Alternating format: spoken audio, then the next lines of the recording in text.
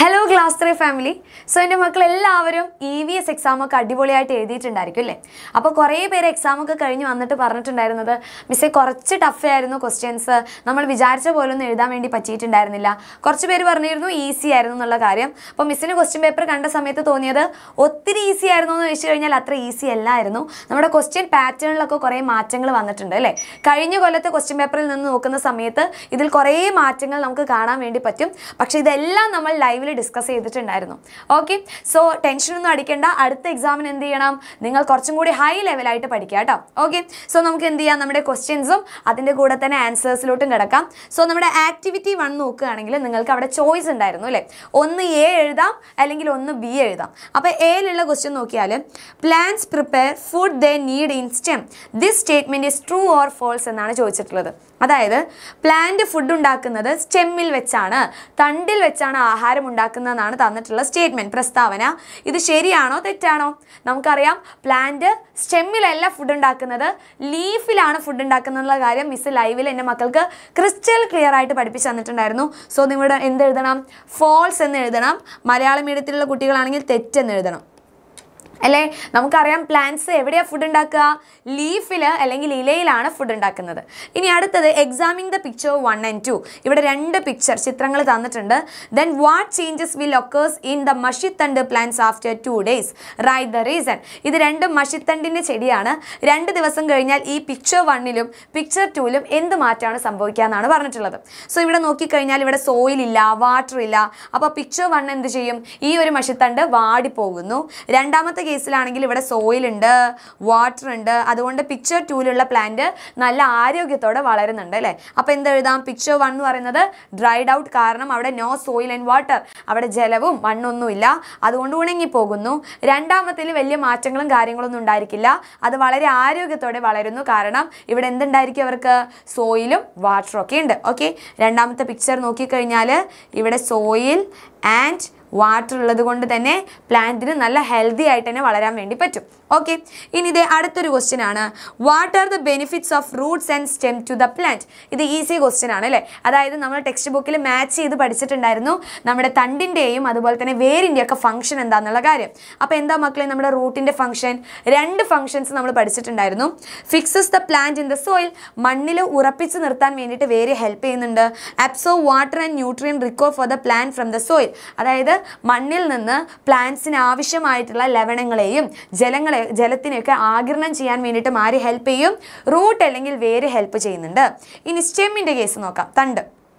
തണ്ടിൻ്റെ function എന്താണ്? Carries water and nutrient absorb by the root two the leaves അല്ലെ? അതായത് ലീഫിൽ ഉണ്ടാക്കിയിട്ടുള്ള ഫുഡായി കഴിഞ്ഞാലും കാര്യങ്ങളെയൊക്കെ എന്ത് ചെയ്യുന്നു? ബാക്കിയുള്ള ഭാഗത്തോട്ട് എത്തിക്കാൻ വേണ്ടിയിട്ടാണ് ആര് ഹെൽപ്പ് ചെയ്യുന്നത്? സ്റ്റെമ്മ് ഹെൽപ്പ് ചെയ്യുന്നത്. വേര് വലിച്ചെടുക്കുന്ന ജലവും പോഷകഘടകങ്ങളും ഇലകളിലൊക്കെ എത്തിക്കാൻ വേണ്ടിയിട്ട് സ്റ്റെം അല്ലെങ്കിൽ തണ്ട് ഹെൽപ്പ് ചെയ്യുന്നുണ്ട്. ഇത് നമ്മൾ കൃത്യമായിട്ട് പഠിച്ചതാണ് നമ്മുടെ ഫസ്റ്റ് ചാപ്റ്ററിൽ. അപ്പോൾ ഇത് അടിപൊളിയായിട്ട് എൻ്റെ കുഞ്ഞുങ്ങൾ എഴുതിയിട്ടുണ്ടായിരിക്കും. ഇനി ആക്ടിവിറ്റി ബി, അതായത് ആക്ടിവിറ്റി 1ൽ നമ്മുടെ രണ്ടാമത്തെ ചോയ്സ് ആണ് ലീവ്സ് ആൻഡ് ഫ്ലവേഴ്സ് എന്ന് പറയുന്നത്. സോ ഇവിടെ കുറച്ച് ഇലകൾ തന്നിട്ടുണ്ട്. Observe the leaves given below and not there peculiarities. ഇവിടെ കുറച്ച് ലീവ്സ് ഇലകൾ തന്നിട്ടുണ്ട്. എന്തൊക്കെയാണ് അതിൻ്റെ പ്രത്യേകത എന്നാണ് ചോദിച്ചിട്ടുള്ളത്. എന്തൊക്കെ പ്രത്യേകതയാണ്? ആദ്യത്തെ ഇലയുടെ ഷേപ്പ് ഇങ്ങനെയാണെങ്കിൽ രണ്ടാമത്തേത് ഇങ്ങനത്തെ ഷേപ്പാണ് അല്ലേ? അതായത് ഇവിടെയുള്ള ഇലയുടെ ഷേപ്പിലും സൈസിലും ആകൃതിയിലും വലുപ്പത്തിലും കുറേ മാറ്റങ്ങൾ നമുക്ക് കാണാൻ വേണ്ടി പറ്റും. സോ ഇവിടെ മെയിനായിട്ട് ഷേപ്പും സൈസ് എന്ന് എഴുതി കഴിഞ്ഞാൽ നിങ്ങൾക്ക് മാർക്ക് കിട്ടും. ഇനി അടുത്തൊരു ക്വസ്റ്റ്യൻ ആണ്. Put cross mark against the incorrect statement given below. ഇതിൽ തെറ്റായിട്ടുള്ള പ്രസ്താവനയ്ക്കെതിരെ നിങ്ങൾ എന്ത് ചെയ്യണം? തെറ്റ് എന്ന് മാർക്ക് ചെയ്യണം. അപ്പോൾ ആദ്യം നോക്കിക്കേ, flowers are of different colours, പല നിറത്തിലുള്ള പൂക്കൾ ഉണ്ടായിരിക്കും. അത് കറക്റ്റ് അല്ലേ മക്കളെ? ചെമ്പരത്തി, മുല്ലപ്പൂ, അതുപോലെ തന്നെ നമ്മുടെ ജാസ്മിൻ മുല്ലപ്പൂ ഉണ്ട്, മേരി ഗോൾഡ് ഉണ്ട്, അതുപോലെ കുറേ പ്ലാന്റ്സ് നമ്മുടെ ചുറ്റും അല്ലേ? ക്ലിറ്റോറിയ, ശംഖുപുഷ്പം, അങ്ങനെ കുറേ പ്ലാന്റ്സ് കാണാൻ പറ്റും. ഇവർക്ക് എല്ലാവർക്കും ഒരു നിറമാണോ മക്കളെ? അല്ല, പല നിറത്തിലുള്ള പൂക്കൾ നമുക്ക് ചുറ്റും കാണാൻ പറ്റും, ഒരേ നിറത്തിലുള്ള പൂക്കളും കാണാൻ പറ്റും. അപ്പോൾ ഇതുകൊണ്ട് ഇത് കറക്റ്റാണ്. ദെൻ ഓൾ പ്ലാന്റ്സ് ബ്ലൂം, എല്ലാ ചെടികളും പൂക്കുന്നുണ്ട്. അത് ശരിയാണോ? നമുക്കറിയാം ഫേൺ അല്ലേ? നമ്മുടെ പന്നൽ ചെടികളൊക്കെ നോക്കിക്കഴിഞ്ഞാൽ പന്നൽ ചെടി നോക്കിക്കഴിഞ്ഞാൽ ഇവരെന്ത് ചെയ്യുന്നില്ല, പൂക്കുന്നില്ല. അതുകൊണ്ട് ഇതിൽ ഏതാണ് തെറ്റായിട്ടുള്ളത്? ഓൾ പ്ലാന്റ്സ് ബ്ലൂം എന്ന് പറയുന്ന പ്രസ്താവനയാണ് തെറ്റായിട്ടുള്ളത്. അടുത്ത നോക്കാം. Flowers that Bloom at night have fragrance. രാത്രി പൂക്കുന്ന പൂക്കൾക്ക് നല്ല മണമായിരിക്കും. അതിന് എക്സാമ്പിളാണ് നമ്മുടെ ജാസ്മിൻ അല്ലെ, മുല്ലപ്പൂവിനൊക്കെ നല്ല മണമല്ലേ മക്കളെ? അല്ല, അത് രാത്രി പൂക്കുന്നത് കൊണ്ടാണ്. ഇനി അടുത്തത്, all flowers do not become fruit. എല്ലാ പൂക്കളും ഫ്രൂട്ടായിട്ട് മാറുന്നില്ല. അത് കറക്റ്റാണ്. അപ്പോൾ ഇവിടെ തെറ്റായിട്ടുള്ളത് ഏതാണ്? ഓപ്ഷൻ ബി ആണ് നിങ്ങൾ ക്രോസ് മാർക്ക് ചെയ്യേണ്ടത്. ഓപ്ഷൻ ബി മാർക്ക് ചെയ്തവർക്ക് എല്ലാവർക്കും ഇവിടെ ഫുൾ മാർക്ക് കിട്ടും. ഇനി അടുത്തൊരു ക്വസ്റ്റ്യൻ ആണ്, write the benefits of flowers. എന്തൊക്കെയാണ് പൂക്കളുടെ ബെനിഫിറ്റ്സ് എന്നാണ്, പ്രയോജനങ്ങൾ എന്നാണ് ചോദിച്ചിട്ടുള്ളത്. എന്തൊക്കെയാണ്? Give food for honey bee and butterfly. അല്ലെ, നമ്മുടെ പൂമ്പാറ്റകൾക്കും തേനീച്ചകൾക്കും തേൻ കൊടുക്കുന്നത് ആരാണ്? ഫ്ലവേഴ്സ് ആണ്. ദെൻ യൂസർ ഫോർ ഡെക്കറേഷൻ, അല്ലെ, അലങ്കരിക്കാനൊക്കെ വേണ്ടിയിട്ട് ബൊക്കെയൊക്കെ ഉണ്ടാക്കാൻ വേണ്ടി ഉപയോഗിക്കുന്നു. മേക്ക് ന്യൂ പ്ലാന്റ്സ്, പുതിയ ചെടികൾ ഉണ്ടാവണമെങ്കിൽ അവിടെ പരാഗണം അല്ലെങ്കിൽ പോളിനേഷൻ നടക്കണം. ഈ പോളിനേഷന് വേണ്ടിയിട്ട് ഹെൽപ്പ് ചെയ്യുന്നത് ആരാണ്? ഈ പറയുന്ന ഫ്ലവേഴ്സ് തന്നെയാണ് അല്ലേ. ഫ്ലവേഴ്സിൽ ഈ പറയുന്ന ഇൻസെക്ട്സും കാര്യങ്ങളൊക്കെ ഹെൽപ്പ് ചെയ്യുന്നുണ്ട്. പക്ഷെ പുതിയൊരു പ്ലാന്റ് ഉണ്ടാവണമെങ്കിൽ അവിടെ ആര് വിചാരിക്കണം?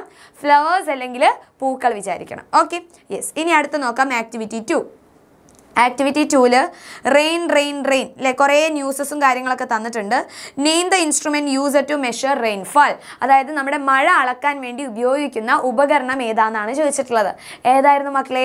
യെസ്, റെയിൻ ഗേജ് അല്ലെങ്കിൽ മഴ മാപിനി. ഇതും മിസ് ലൈവിൽ നിങ്ങളോട് പറഞ്ഞിട്ടുണ്ടായിരുന്നു. ഇത് 1 മാർക്കിന് ചോദിക്കും കൃത്യമായിട്ട് പഠിക്കണം എന്ന് പറഞ്ഞിട്ടുണ്ടായിരുന്നു. സോ അത് പഠിച്ചവർക്ക് എല്ലാവർക്കും ഇവിടെ 1 മാർക്ക് കിട്ടും. ഇനി അടുത്ത ക്വസ്റ്റ്യൻ ആണ്, explain the method for making an instrument using the material available home to measure the amount of rainfall that you receive. അതായത് റെയിൻ ഗേജ് ഉണ്ടാക്കാൻ വേണ്ടിയിട്ട് അല്ലെങ്കിൽ ഒരു മഴ മാപിനി ഉണ്ടാക്കാൻ എന്തൊക്കെ വേണം? നമുക്കറിയാം, 2 ലിറ്ററിൻ്റെ ഒരു പ്ലാസ്റ്റിക് ബോട്ടിൽ വേണം. ദെൻ സിസർ, കത്രിക വേണം. പെർമനൻറ്റ് മാർക്കർ വേണം. ദെൻ റൂളർ എന്ന് പറയുന്ന സ്കെയിൽ അല്ലേ, സ്കെയിൽ കൂടി ഉണ്ടെങ്കിൽ നമുക്ക് വീട്ടിൽ തന്നെ എന്തുണ്ടാക്കി എടുക്കാൻ പറ്റും? റെയിൻ ഗേജ് അല്ലെങ്കിൽ മഴ മാപിനി ഉണ്ടാക്കാൻ വേണ്ടി പറ്റും. ഇനി അടുത്തതാണ്, what changes occurs in our surrounding after A rain. നമ്മുടെ ചാപ്റ്റർ സ്റ്റാർട്ട് ചെയ്യുന്ന സമയത്ത് തന്നെ നമ്മൾ പഠിച്ചിട്ടുള്ള ഒരു കാര്യമാണ്, മഴ പെയ്ത് കഴിഞ്ഞാൽ നമ്മുടെ ചുറ്റും ഉണ്ടാകുന്ന മാറ്റങ്ങൾ എന്തൊക്കെയാണ്? എന്തൊക്കെ മാറ്റങ്ങളാണ്? The soil will be wet, മണ്ണ് നനയുന്നുണ്ട്. Grasses will grow in the soil, മണ്ണിൽ പുതിയ പുതിയ പുല്ലുകളൊക്കെ ഉണ്ടാവും. The well, pond and the river will be filled with water, കുളവും തോടും എല്ലാം പുഴയും എല്ലാം വെള്ളം കൊണ്ട് നിറയുന്നുണ്ട് അല്ലേ. അപ്പോൾ ഇതൊക്കെയാണ് നമ്മുടെ ചുറ്റും കാണുന്ന മാറ്റങ്ങൾ. അപ്പോൾ ഒരു 3 പോയിന്റ് അല്ലെങ്കിൽ 2 പോയിന്റ് എഴുതി കഴിഞ്ഞാൽ നിങ്ങൾക്ക് ഇവിടെ മാർക്ക് കിട്ടും. ഓക്കെ, ഇനി അടുത്തതാണ് ആക്ടിവിറ്റി 3, ക്രീച്ചേഴ്സ് ഫീച്ചേഴ്സ് അല്ലേ. നമ്മുടെ രണ്ടാമത്തെ ചാപ്റ്ററിൽ ചോദിച്ചിട്ടുള്ള ക്വസ്റ്റ്യൻസ് ആണ്. So what are the body features of herbivores and carnivores. നമ്മുടെ സസ്യാഹാരികളും മാംസാഹാരികളുടെയും പ്രത്യേകതകളാണ് ചോദിച്ചിട്ടുള്ളത്. ബോഡി ഫീച്ചേഴ്സ്, അവരുടെ ശരീരത്തിലുള്ള ചില പ്രത്യേകതകൾ എന്തൊക്കെയാണെന്നാണ് ചോദിച്ചിട്ടുള്ളത്. ഇത് നമ്മൾ ചാപ്റ്ററിൽ കൃത്യമായിട്ട് പഠിച്ചിട്ടുണ്ടായിരുന്നു. ഹെർബിവോസിൻ്റെ കേസും കാർണിവോസ് ആനിമൽസിൻ്റെയും ബേർഡ്സിൻ്റെയും കേസും നമ്മൾ പഠിച്ചു. അപ്പോൾ ഇവിടെ നോക്കിക്കേ, കാർണിവോർ നോക്കുകയാണെങ്കിൽ ഷാർപ്പ് പോയിന്റഡ് ടീത്ത് ഉണ്ടായിരിക്കും, മൂർച്ചയേറിയ പല്ലുണ്ടായിരിക്കും. ഷാർപ്പ് നെയിൽ ഉണ്ടായിരിക്കും, മൂർച്ചയേറിയ നഖം ഉണ്ടായിരിക്കും. പോയിന്റഡ് ടീത്ത് ഉണ്ടായിരിക്കും അല്ലേ, ഇരകളെയൊക്കെ വലിച്ചു കീറാൻ പാകത്തിലുള്ള കൂർത്ത പല്ലുണ്ടായിരിക്കും. ഷാർപ്പ് ബീക്ക് ആൻഡ് ക്ലോസ് അല്ലെ, നല്ല കൂർത്ത ചുണ്ടും കൂർത്ത നഖങ്ങളൊക്കെ ആർക്കുണ്ടായിരിക്കും? കാർണിവോസ് അല്ലെങ്കിൽ മാംസാഹാരിക്ക് ഉണ്ടായിരിക്കും. ഇനി ഹെർബിവോസിൻ്റെ കേസ് ആണെങ്കിലോ ഫ്ലാറ്റ് ബ്രോഡ് ആയിട്ടുള്ള ടീത്ത് ആയിരിക്കും. സ്ട്രോങ് ജോ മസിൽസ് ഒക്കെ ഉണ്ടായിരിക്കും അല്ലേ, നല്ല പരന്ന പല്ലുകളൊക്കെ ആയിരിക്കും, ചവയ്ക്കാൻ വേണ്ടിയിട്ട് ചൂ ചെയ്യാനുള്ള ടൈപ്പ് ഓഫ് പല്ലായിരിക്കും ഉണ്ടാവുക. സ്ട്രോങ് ജോ മസിൽസ് ആയിരിക്കും, നല്ല താടിയിലുള്ള മസിൽസ്, പേശികൾ നോക്കിക്കഴിഞ്ഞാൽ നല്ല സ്ട്രോങ് ആയിരിക്കും. അതാണ് നമ്മുടെ ഹെർബിവോസ് അല്ലെങ്കിൽ സസ്യാഹാരികളുടെ പ്രത്യേകത എന്ന് പറയുന്നത്. ഇനി അടുത്ത ക്വസ്റ്റ്യൻ ആണ്, the body features of 2 creatures based on how they catch their prey are given below. Identify the creatures and write their names. അല്ലെ, ഇവിടെ നിങ്ങൾക്ക് ഓപ്ഷൻസ് തന്നിട്ടുണ്ട്, 2 ആൾക്കാരെയും തന്നിട്ടുണ്ട്. അപ്പോൾ 2 ആൾക്കാരെയും വരച്ച് നോക്കിയിട്ട് നിങ്ങൾ ഇതിലേത് ഓപ്ഷനാണ് കറക്റ്റ് ആയിട്ടുള്ളത് ഈ പെട്ടിക്കൂട്ടിലാണ് എഴുതേണ്ടത്. സോ നോക്കിക്കേ, flat beak help to hold the fish in there mouth. നല്ല ഫ്ലാറ്റ് ആയിട്ടുള്ള ബീക്കായിരിക്കും, ചുണ്ടായിരിക്കും ഉണ്ടാവുക. അതെന്തിനു വേണ്ടി ഹെൽപ്പ് ചെയ്യുന്നു? ഫിഷിനെയൊക്കെ ഹോൾഡ് ചെയ്യാൻ വേണ്ടിയിട്ട്, മൗത്തിൽ ഹോൾഡ് ചെയ്യാൻ വേണ്ടി ഹെൽപ്പ് ചെയ്യുന്നു. അപ്പോൾ ഫ്ലാറ്റ് എന്ന് പറയുമ്പോൾ തന്നെ, ഫ്ലാറ്റ് ബീക്ക് എന്ന് പറയുമ്പോൾ തന്നെ ഇവിടെ നമുക്ക് ഉത്തരം കിട്ടുന്നത് ആരാണ്? നമ്മുടെ സ്വന്തം ഡക്കാണ്, താറാവാണ്. ഇനി രണ്ടാമത് നോക്കാം, ദേ use there rapid sticky tongue to catch there പ്രേ. അതായത് ഇരകളെ പിടിക്കാൻ വേണ്ടിയിട്ട് നല്ല സ്റ്റിക്കി ടങ്, ഒട്ടിപ്പിടിക്കുന്ന ടൈപ്പായിട്ടുള്ള ടങ് ആയിരിക്കും ഉണ്ടാവുക, നമ്മുടെ നാവായിരിക്കും ഉണ്ടാവുക. അതാർക്കാണ്? ഫ്രോഗ്, തവളയ്ക്കാണ്. സോ ഇവിടെ ഏത് ഓപ്ഷനാണ് മക്കളെ കറക്റ്റ് ആയിട്ടുള്ളത്? Option C, duck. ഫ്രോഗ് എന്നാണ് മാർക്ക് ചെയ്തിട്ടുണ്ടെങ്കിൽ വേഗം തന്നെ ഈ ഒരു വീഡിയോയ്ക്ക് താഴെ ഒരു തംസപ്പ് ഇടാം. ഓക്കെ, സോ ഇവിടെ മാർക്ക് കിട്ടി. ഇത് ഈസി ക്വസ്റ്റ്യൻ ആയിരുന്നു. ഇനി അടുത്ത നമ്മുടെ ആക്ടിവിറ്റി 4 നോക്കുകയാണെങ്കിൽ ഇതിൽ ഓപ്ഷൻസ് ഉണ്ട്. എ എഴുതാം, അല്ലെങ്കിൽ നിങ്ങൾക്ക് എന്ത് ചെയ്യാം, ബി എഴുതാം. So the children have decided to set A butterfly garden in the school biodiversity park. Name the suitable plants that can be grown there. അല്ലേ, ആ ഒരു രണ്ടാമത്തെ ചാപ്റ്ററിൽ നമ്മൾ ലാസ്റ്റ് പഠിച്ചിട്ടുള്ള കാര്യമാണ്. ഒരു മിസ് ലൈവിലും നിങ്ങൾക്ക് പറഞ്ഞു തന്നിട്ടുണ്ടായിരുന്നു ഇത് കൃത്യമായിട്ട് പഠിക്കണം എന്നുള്ള കാര്യം. സോ ഒരു ബട്ടർഫ്ലൈ ഗാർഡൻ ഉണ്ടാക്കുമ്പോൾ അവിടെ നല്ല തേനുള്ള ഫ്ലവേഴ്സിനെ നമ്മൾ വെക്കണം അല്ലേ. അത് നമ്മുടെ കൃഷ്ണകിരീടം എഴുതാം, കിലിക്കി എഴുതാം, സിട്രസ് നാരകം എഴുതാം, ഒലിയാൻഡർ അരളി എഴുതാം, കറി ലീഫ് പ്ലാന്റ് അല്ലെ, നമ്മുടെ കറിവേപ്പില, ഇതൊക്കെയാണ് നമ്മുടെ ബട്ടർഫ്ലൈക്ക് കൂടുതൽ ഇഷ്ടം. അപ്പോൾ ഇവരെയൊക്കെ നമ്മൾ വെച്ച് പിടിപ്പിച്ച് കഴിഞ്ഞാൽ അങ്ങോട്ട് ബട്ടർഫ്ലൈസ് കൂടുതലായിട്ട് വരും. ഇനി which of the following pair is not A butterfly. ഇത് നിങ്ങൾക്ക് ഒരു മോഡറേറ്റ് ടൈപ്പ് ഓഫ് ക്വസ്റ്റ്യൻ ആണ്. കാരണം എല്ലാ ബട്ടർഫ്ലൈസിനും പേര് അറിഞ്ഞു കഴിഞ്ഞാൽ നിങ്ങൾക്ക് ഇത് ആൻസർ ചെയ്യാൻ വേണ്ടി പറ്റുള്ളൂ. അപ്പോൾ ഈ ഒരു ചോദ്യം മക്കൾ നോട്ട് ചെയ്ത് വെക്കുക കേട്ടോ. തെറ്റിച്ചവരെല്ലാവരും ഒന്ന് നോട്ട് ചെയ്യുക. Not A butterfly. ബട്ടർഫ്ലൈ എല്ലാത്തും നോക്കിക്കേ. Tony coaster and common Piret, ഇത് നമ്മൾ പഠിച്ച കാര്യമാണ്. കോമൺ എന്നാണ് കേട്ടോ, ഐ അല്ല ഇവിടെ വരിക, COOMON ആണ്. യെസ്, ഇത് നമ്മൾ പഠിച്ചിട്ടുണ്ടായിരുന്നു ബട്ടർഫ്ലൈയുടെ പേരിൽ. അപ്പോൾ ഇത് കറക്റ്റാണ്. Blue tiger and crimson rose, ഇതും കറക്റ്റ് തന്നെയാണ്.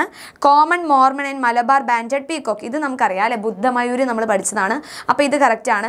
ഇനി ഇതെവിടെ മഞ്ഞക്കറുപ്പൻ എന്ന് പറയുന്ന ഒരു ബട്ടർഫ്ലൈ ഇല്ല. ഓക്കെ, അപ്പോൾ അതുകൊണ്ട് ഇതിൽ ഏത് ഓപ്ഷനാണ് മക്കളെ തെറ്റായിട്ടുള്ളത്?